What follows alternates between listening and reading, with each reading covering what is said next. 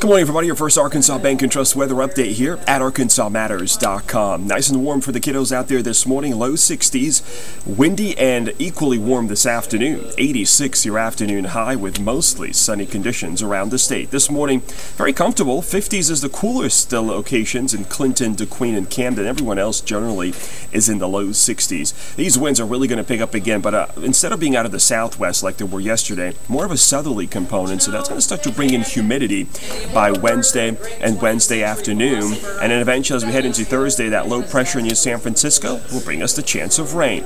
Right now in the state today, though, just mostly sunny skies and dry weather around the region. No showers or thunderstorms expected. I do think we'll see more cloud cover around the state tomorrow, and that chance for thunderstorms coming up later in the week. Check out my Facebook page. Portions of the state are under a slight risk of severe weather, and that could continue into later on in the week as well. That's a look at your forecast. Have a great Tuesday, everybody. Thanks for making KARK-4 your weather authority.